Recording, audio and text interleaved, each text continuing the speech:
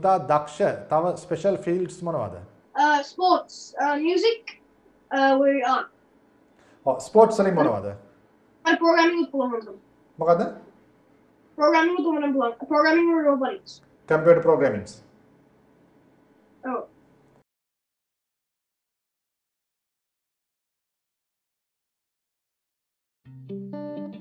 I was 13 when I first got access to a computer. My parents bought me a Macintosh in 1984 when I was 8 years old. I was in 6th grade. I learned to code in college. Freshman year, first semester, intro to computer science. I wrote a program to play tic-tac-toe. I think it was pretty humble beginnings. I think the first program I wrote asked things like, what's your favorite color? Or how old are you? I first learned how to make a green circle and a red square appear on the screen. The first time I actually had something come up and say, hello world, and I made a computer do that. It was just astonishing. Learning how to program didn't start off as wanting to learn all of computer science or trying to master this discipline or anything like that. It just started off because I wanted to do this one simple thing. I wanted to make something that was fun for myself and my sisters. And I wrote this little program and then basically just add a little bit to it. And then when I needed to learn something new, I looked it up either in a book or on the internet and then added a little bit to it. It's really not unlike kind of playing an instrument or something or playing a sport. It starts out being very intimidating, but you kind of get the hang of it over time.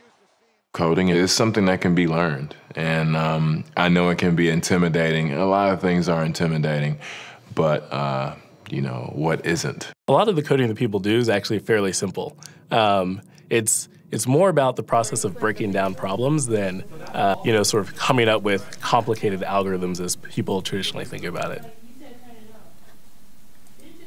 You don't have to be a genius to know how to code. You need to be determined. Addition, subtraction, that's about it. You should probably know your multiplication tables. You don't have to be a genius to code. Do you have to be a genius to read? Even if you want to become a race car driver or play baseball or build a house, all of these things have been turned upside down by software. What it is, computers are everywhere. You want to work in agriculture? Do you want to work in entertainment? Do you want to work in manufacturing? It's just all over.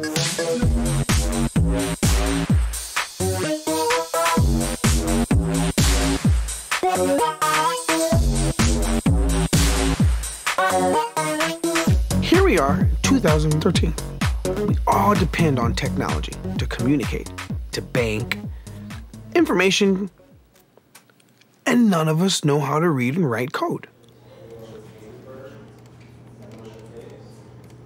When I was in school, I was in this after-school group called the Whiz Kids. And when people found out, they laughed at me and, all these things. And I'm like, man, I don't care. I think it's cool. And, I'm learning a lot. And some of my friends have jobs.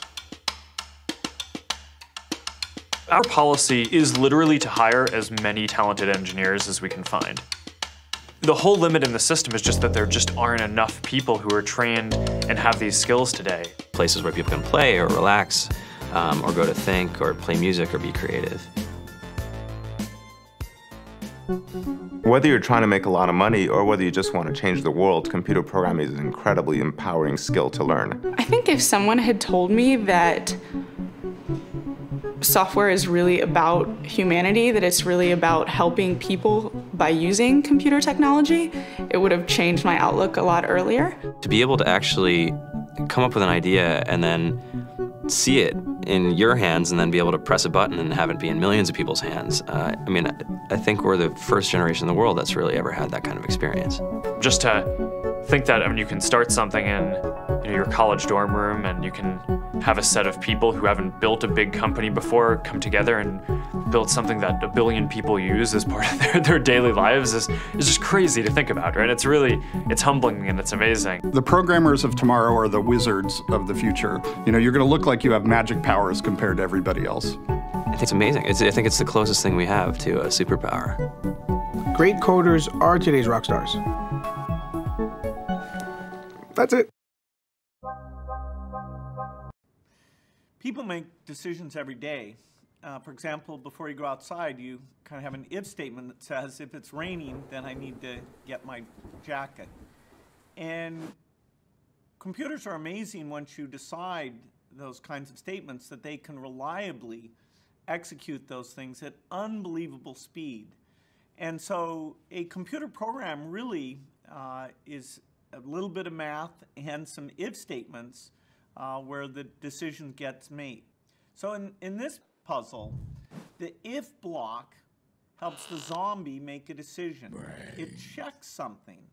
For example, let's use the block that says if there's a path to the left, and put a turn left command inside it. So we're telling the zombie to check its surroundings, see if there's that path on the left, and if so, make that turn. And then we use the move forward block inside this repeat to get it to keep moving forward as long as it just wants to go straight. Then when there's the turn, the if block will tell it to make this turn to the left. And you can see if we do that, if we're taking the turns to the left and otherwise moving forward, we'll achieve our goal. So it's an example of using an if statement, which is really a fundamental concept in computer programming. One of the first things I learned was how to write a program to play tic-tac-toe. And so I had if statements to say, okay, if the other person's about to win, go ahead and block that spot. So have fun learning how to use if statements. It's a key concept. Understanding coding is a weapon. It's like a superpower. It's better than a superpower. Hi, I'm Carly. I work in fashion, but I also consider myself a student. I'm fascinated by understanding how things work. I wanted to learn how the world of technology is built. So I started to learn how to code in my spare time because it wasn't offered to me as a class when I was in school. I grew up in a house with 3 sisters, and all 4 of us were never encouraged to learn how to code.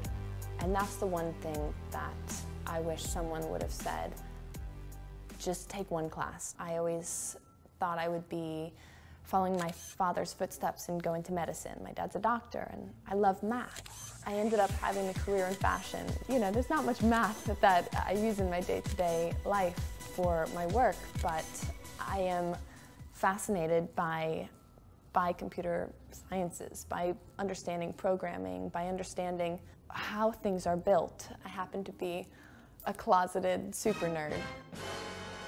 So I personally have begun learning how to program on my own because programming is the language of the future and of now. I wish I would have started learning at 13, but it doesn't matter how old you are, you can always start learning.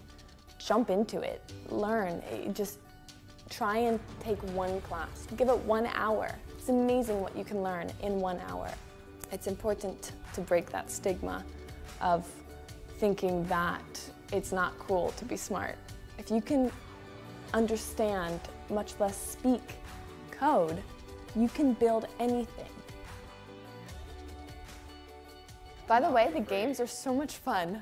I spend so much time playing with the different games that are probably targeted to 12-year-olds.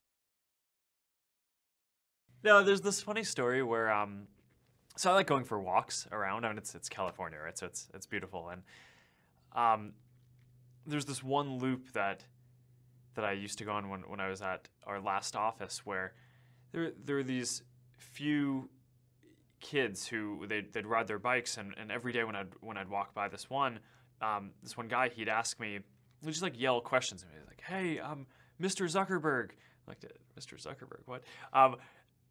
I want to learn how to program. What should I do? Should I try to what system should I learn how to program? Like, well, what do you have? A Windows computer or a Mac or a phone, or what do you want? He's like, well, I want to build an iPhone app. I'm like, all right, great. So go download the developer kit for iPhone. So then I'd come back a couple days later and he'd just say, yeah, my loop. And he's like, okay, so I went to go download the developer kit, and my mom says, it's $99. Should I get it? And I'm like, yeah, tell your mom you should get it. So he's like, okay, I'll go do that. And then a few days later, I'd come back and he'd be like, all right, I got the developer kit, and my mom says I can get it.